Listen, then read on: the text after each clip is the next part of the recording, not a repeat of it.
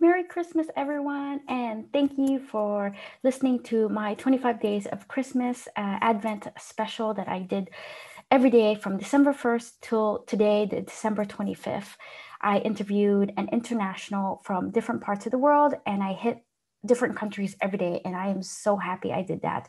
I was actually really doubting that I would find 25 internationals that would share their traditions on how they celebrate Christmas or how they just celebrate the holiday season.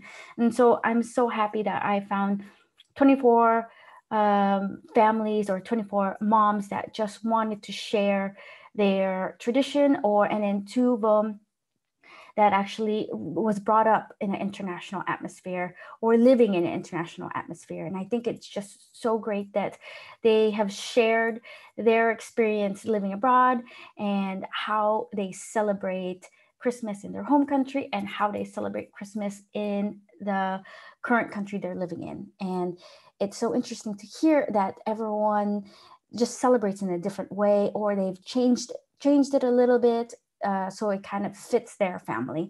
They're not very strict on this is how we're going to do it and this is how we're going to make dinner, but they're very flexible and they're just accommodating to the cultures that's going on, because a lot of the families I have spoken to, they have multicultural within the family and they're also living abroad. So it's interesting how they just balance their culture, the culture within the family, and also what's going on around them.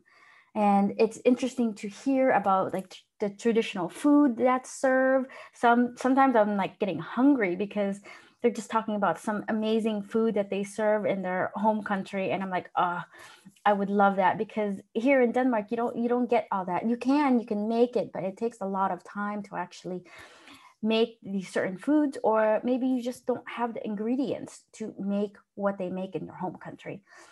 And that was just interesting to hear how they just kind of tweaked the recipe, or their family from their home country is actually sending them the food, or when if they're coming to Denmark or the country they're living in, they just bring the food with them. So it's just interesting to hear that.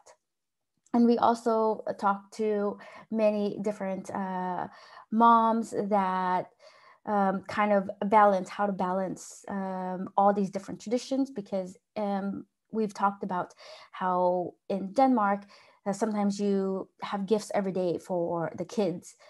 Some parents do, it's like, okay, we'll give a gift, but also they do another way where the kid gives back a toy or something. So they give back a canned good or something every day. So they get something and then they give something.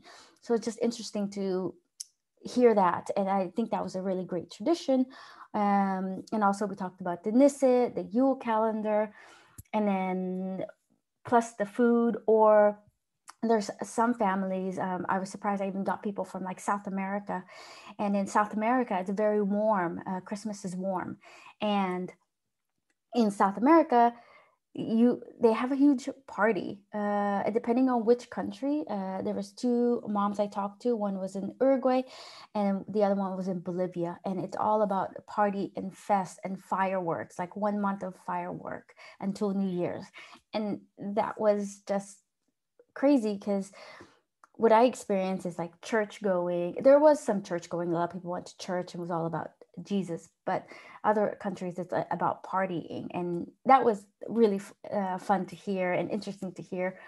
And then other families are very traditional on what food they eat and what they do the 24th until the big 25th. And it's also interesting to hear that some countries celebrate the 24th and then relax the 25th, or some prepare for the 24th and then it's a big celebration on the 25th. And just these different cultures are just like, wow, like there's no one way of celebrating Christmas. There's many different ways. And that's really interesting to hear.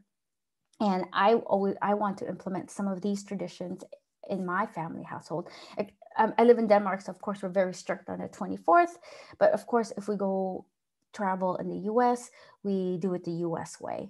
Santa comes during the day, the 25th, and we prepare for the 24th. And some countries are like that, like the UK. And yeah, I love doing this, and I'm so happy that there was families that wanted to be on here and share their traditions, and I found the 25 families, and now it's out there for you guys to listen, and learn about different countries on how they celebrate Christmas. And I want to thank you to the listeners for coming back and listening on which country it's going to be each day, because it was always a surprise.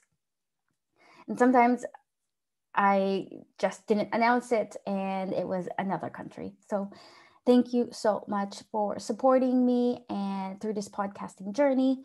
And Merry Christmas, and I hope everyone have what they got for their gift.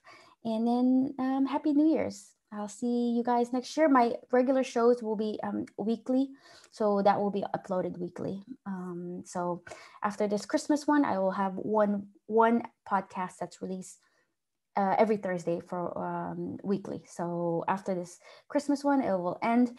But next year, I plan to do another Christmas special, a little bit more planned because this one was a bit last minute. So the next one will be more planned and it'll be fun. I'm really looking forward to it. And yeah, I will talk to you guys soon. Merry Christmas and Happy New Year's.